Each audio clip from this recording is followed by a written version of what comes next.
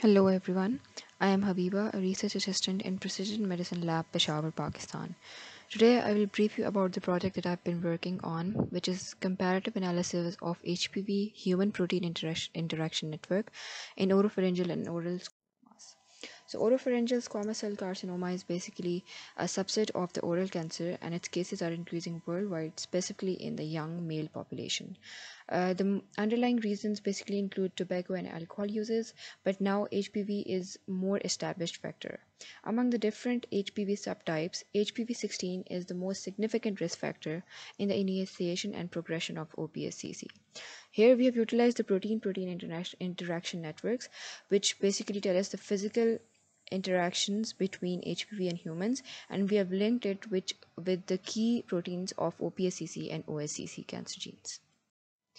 The objectives of our study were to identify the key genes in OPSCC and OSCC, obtain the protein-protein interaction network between the human and HPV proteins, and then identify the interaction between HPV proteins and cancer proteins of OPSCC and OSCC.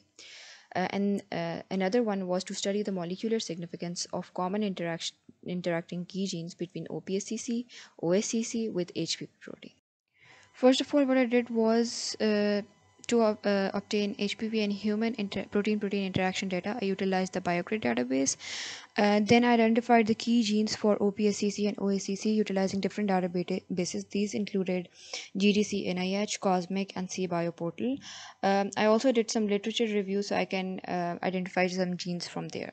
The third thing what I did was to use the cytoscape and build a protein-protein interaction network of HPV and human, and visualize the OPSCC and OSCC genes in it, and then analyze it. By utilizing BioGrid, I initially came up with 467 human proteins that were interacting with HPV, and utilizing the other databases and the literature review, I came up with 33 OSCC and 119 OPSCC key proteins. The next step was to find out the common proteins between OPSCC, OSCC, and HPV-Human. For that purpose, I utilized the Venn diagram. Here in this Venn diagram, it is shown that between OPSCC and HPV-Human proteins, there were 6 common proteins. These were JAK1, RB1, CDK4, PML, MYC, and ZBTB16. There are 2 common proteins between OSCC dataset and HPV-Human.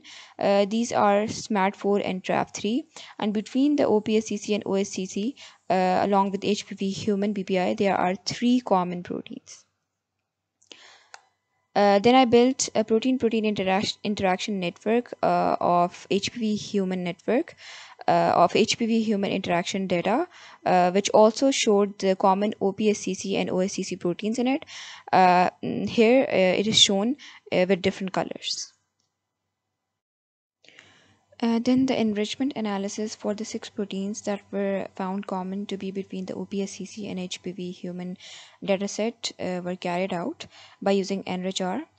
Here I have shown the KEGG pathway analysis, the Go ontology for the molecular function, cellular component, and biological component. Also, at the bottom of the slides, net risk statistics for these 6 proteins are shown. So basically, the outcomes that we have achieved are we identified 33 key genes for OSCC and 119 for OPSCC. Then we built a protein-protein interaction network between HPV and human proteins by using the BioGrid database. The network that we came up with after using cytoscape included of 479 nodes and 504 edges.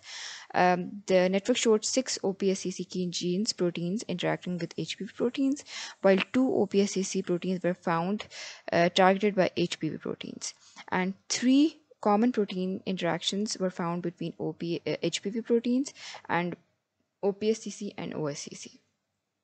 Additionally, the protein-protein interaction network found that as compared to OSCC, HPV is a more significant and established factor in OPSCC.